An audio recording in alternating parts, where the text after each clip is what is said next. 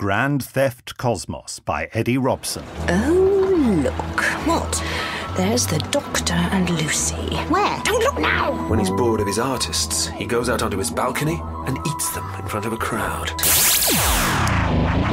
Blimey, Charlie! Come on out! Good grief. What is it? The statue, it's moving. In fact, it's moved. I thought you were dead. Who told you that? No, I'm super. Never been better. I think it's time you backed off, Doctor. What could we do? I'll think of something. He's punching his way through the room.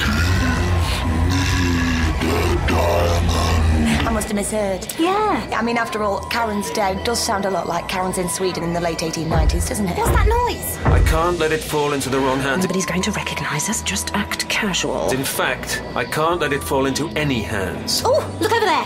What? Oh! His works alter the fabric of the world around them. I just suddenly came over terribly faint. They have a malign influence on people. Knock the guard out, pick the lock. Can't believe I fell for that. It's only a matter of time before it spills out into our universe, causing a collision of matter that will certainly kill us all. So, what are you saying? We're gonna steal it first.